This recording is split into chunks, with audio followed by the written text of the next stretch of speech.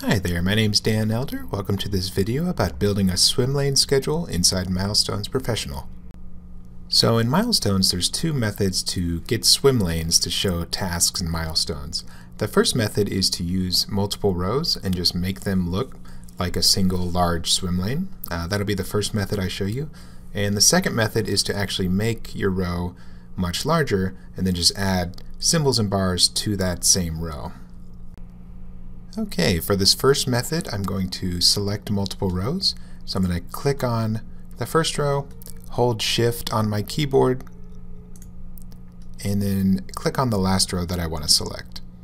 And then once you've got these rows selected, I'm going to go to More Task Row Options in the Selection tab and choose Gridline/Shade.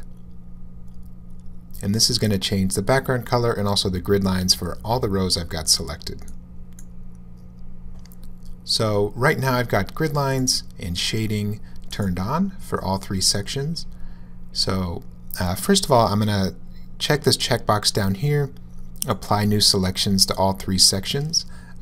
So any change I make is going to apply all the way across the schedule. That way I don't have to do these individually. So for grid lines, I'm actually going to turn them off. That way there's no lines between the rows, so it ends up looking like a single large swim lane. And for shading, I'm going to change the background color here to white. Press OK. And you can see it applied to all three sections there. Press OK. And now you can see we've got one large swim lane here.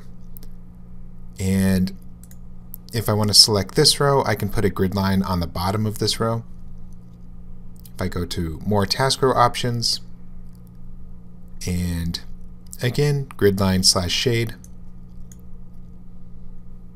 I'm going to check Show Grid Lines, and I'm actually going to make this a little bit darker.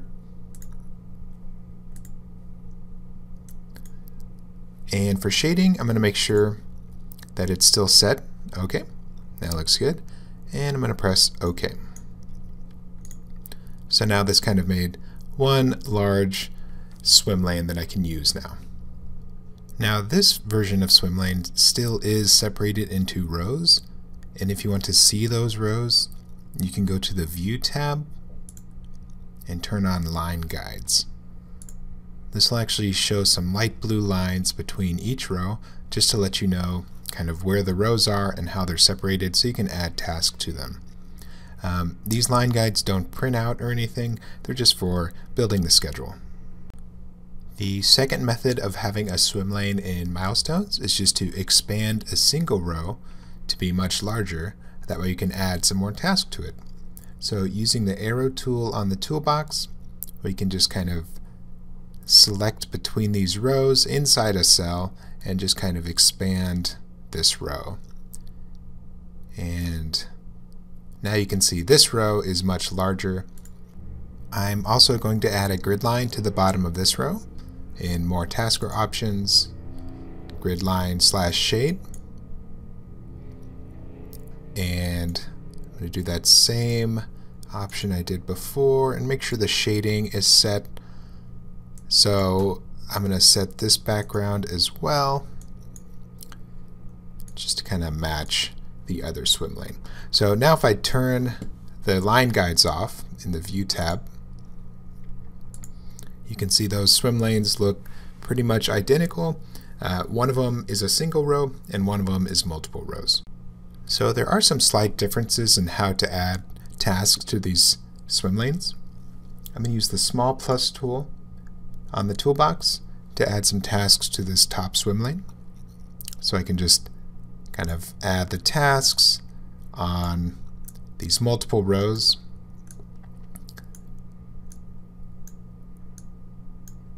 So you can see they're all kind of evenly spaced based on the actual rows that are there. So if I use that arrow tool, I can kind of select those rows.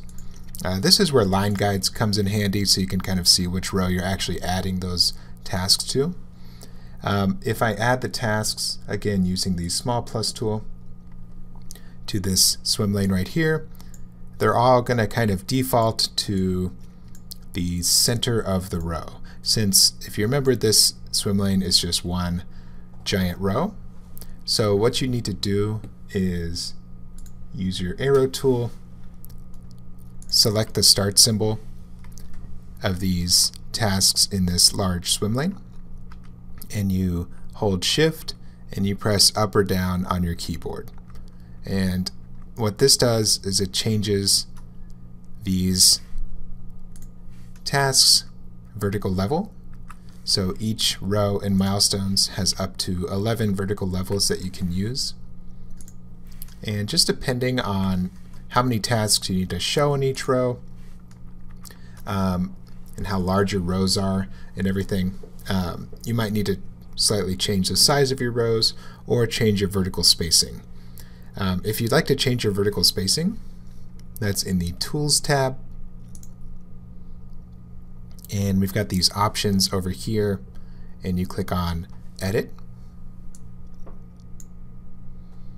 And you can see this vertical spacing % is set right here. The default is kind of one symbol size, so you can see this task went a whole symbol size above this task. If I change this, for instance, increase it to 140% and press OK, then you can see these tasks are now more spaced out. And that's pretty much it for setting up your swim lanes in Milestones Professional. I'm going to do some additional formatting options here just to show you guys. So if you want to add a label here, I can just kind of put it in the center here and say swim lane A, for instance. If I want to label this one, I've just got the one cell here. Call that swim lane B. You can also have text on your symbols. If you are unfamiliar with that, I can select the start symbol here, and I can call this one task 1, for instance. Kind of adds it to that center of the bar there. Select this symbol, task 2, for instance. If I wanted these bars to not have triangles on the end, I could just change these triangles to be an invisible symbol. So in the toolbox, I can double click on this blue triangle and change the shape to number 28. That's an invisible symbol, and press OK. And you can see that triangle disappeared from the start, and I'll do the same thing with that finish symbol. Double click on that finish symbol, change that one to 28. And there you go. You can also add just milestones to your swim lane. Use the large plus tool and select just a single symbol. Then you can click on your swim lane, kind of add it to your swim lane. You can also add it to your single row swim lane down here, and then you can just again hold Shift and press up or down on your keyboard to move those symbols around. And here's some more examples of some other swim lane schedules you could create in Milestones Professional using those skills we just learned. Here's kind of a birds on the wire type swim lane. And here's another swim lane with some bars and some symbols. And that's pretty much it for swim lanes. I hope you learned something today. Be sure to visit our website at kidasa.com and have a nice day.